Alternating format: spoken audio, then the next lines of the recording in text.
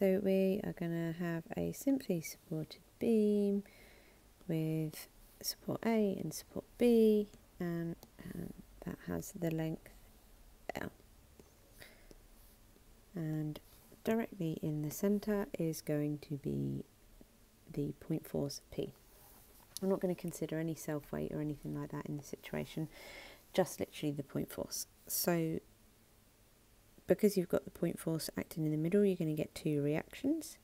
So that is the reaction force on A and the reaction force on B. Now, because this situation, the point force is acting in the middle, the reaction at A is going to equal the reaction at B. And because every action is equal and opposite, in this case, the reaction will be P over 2. So once you've got that, you are then able to come down here and construct your shear force diagram.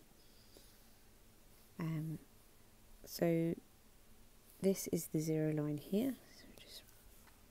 So you'll start with your P over 2 value at RA. So you'll come up here for P over 2. You'll then come across to where your point force is. So in this case it's in the centre, so just draw a little line down the middle there and there. So you'll then come down P over 2 and also down another P over 2 because the total force that's acting there is P. And then across, and so then that means that you should then go back up P over 2 and you'll be back at 0. And for your system to be in equilibrium, your shear force diagram must equal to 0 ultimately, which it does in this case. So then the next thing to think about is the bending moment diagram. And in the case of the point force, this is going to be a triangular shape like this, with the maximum moment being at the centre where the point force is acting. And there are two ways that you can calculate this maximum moment down here. You can use this equation, which you just PL over 4, or you can make use of the shear force diagram to calculate it. So the area under the shear force diagram is equal to the moment up until that point. So in this case, you've got length of L over 2 and you've got a height of P over 2. So the area is P over 2 times L over 2, which is equal to PL over 4. As you can see, it's the same. So you don't necessarily have to remember this equation. If you can work out your shear forces, you can then calculate your moment, if you can remember your bending moment diagram and what it should look like. And the last thing that you normally have to consider is the deflection. So in this beam, we're going to have a sort of deflected shape that looks something like that.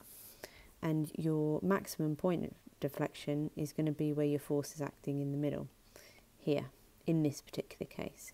So we'll call that delta in the middle, and there is quite a simple way that you can work this out.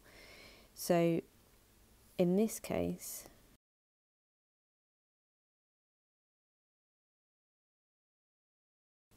deflection is equal to PL cubed over 48 EI.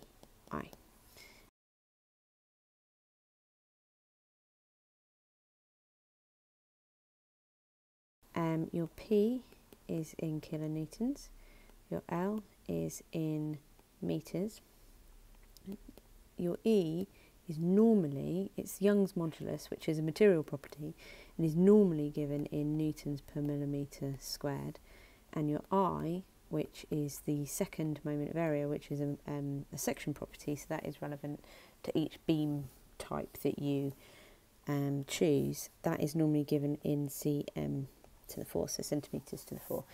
And as you can see, these are all different units, so which can make it quite annoying, quite complicated to convert, especially if you're not good at converting units like me. So if you basically just do this deflection equation times by 10 to the 5, that will give you your deflection in millimetres. So you don't need to do any conversions, you can just use the values as they're given normally. But it is worth remembering that that 10 to the 5 relates to this particular configuration. Obviously it will vary if you're using or are given something different. And that's that.